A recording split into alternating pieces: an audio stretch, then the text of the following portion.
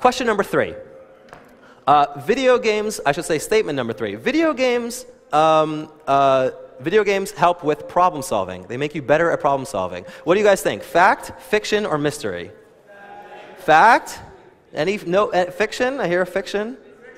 Fiction. I would say mystery. And I'll explain to you why. I mean, this is something that's like hotly talked about. So if you like go on the internet and you search for problem solving, you're going to find lots and lots of articles and tweets and discussions about, yes, video games help with problem solving. And the gist of the argument is pretty much, well, video games involve problem solving. I'm solving problems in the game. So it must be that in my everyday life, I'm also better at solving problems. But I'm here to tell you that there is no comprehensive research in this field, pretty much whatsoever. So it's really quite unknown. And I would argue that that's probably because the whole concept of problem solving is quite vague and broad, like what type of problems are being solved. But I do want to share with you some things that we do know from the literature. For instance, we do know that when gamers are playing games, they have to think in problem-solving-like ways. So there are studies where children or adults are told to play a game and think out loud. And they record what people are saying, and they code it afterwards, and they say, oh, wow, this pattern of thinking is like problem-solving. So problem-solving is happening while people are playing games. Something you probably could have told me already. But still, it's out there.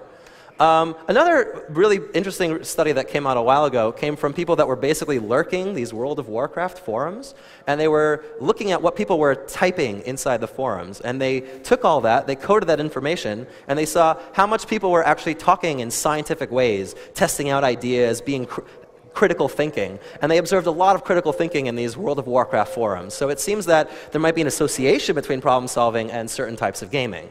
The last thing I want to do in this topic is share with you a really interesting study that tries to show this longitudinal effect of this problem solving. So when we think about the World of Warcraft guys, well, you would think maybe because they like problem solving, that's why they play World of Warcraft, not that playing Warcraft might make you be better at problem solving.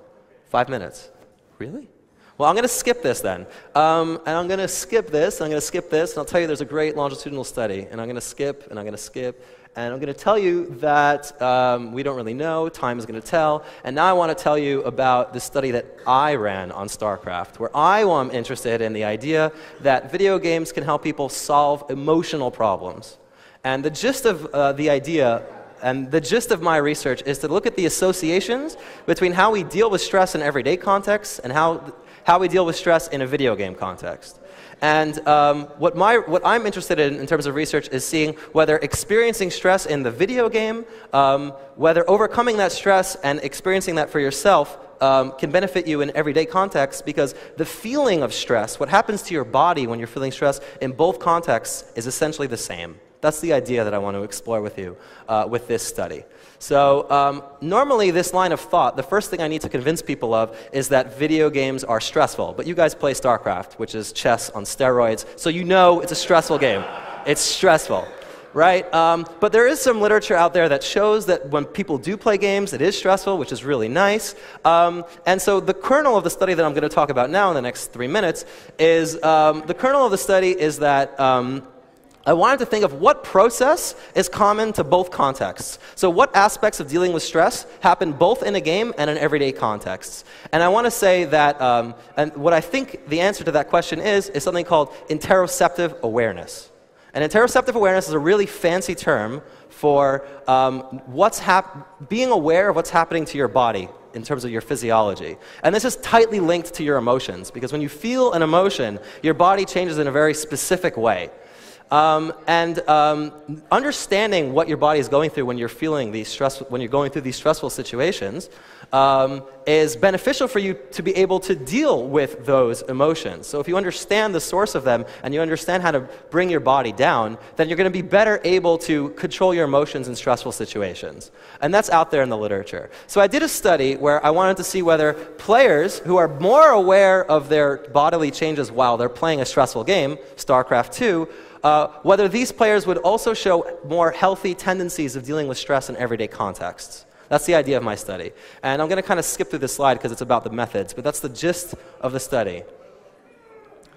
Okay, and I'm going to skip this video clip. It's essentially explaining that essentially explaining that we measure their heart rate during the game, and then right after we get their heart rate, then we have them watch a game on a replay and rate throughout the entire game how much stress they think they felt at every moment of the game.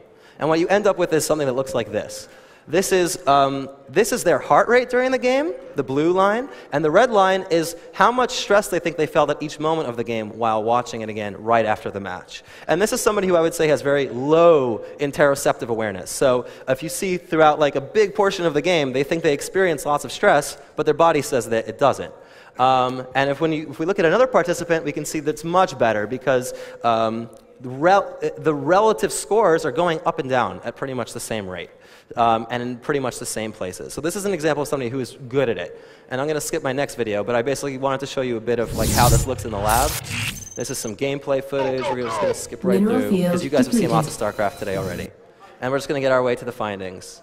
So you guys understand the question? The question is, when I compare the heart rate and I compare the dial, does those who are more aware, are they going to show healthier tendencies of dealing with their emotions in everyday contexts? And the answer was, we observed three things that I can mention. The first one is that people that were better were more likely to actively try to resolve a problem. So they reported, it's all self-report, we're asking them this. They report saying that yes, when I have a stressful situation, I get right to it and I try to solve the problem.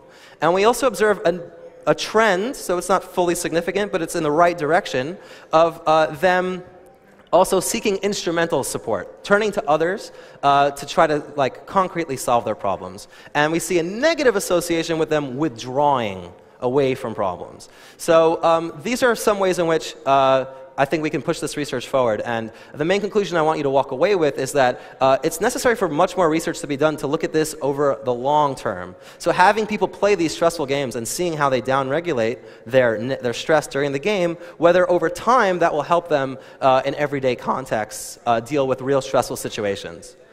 So to wrap things up, it remains a mystery whether violent video games cause violence. It is a fact that video games improve your perceptual abilities. It remains a mystery whether or not problem solving is improved, and I believe and hope that more research will be done in the field to see whether or not video games can help people deal with their emotions and better overcome stress in everyday contexts. Thank you very much for your attention.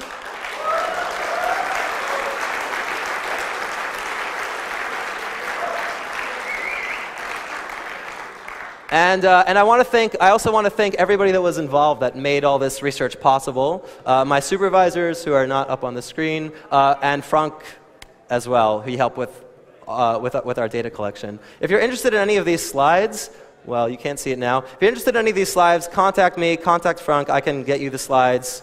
I'm on Twitter, and you can follow me and all that. Thank you. You're welcome.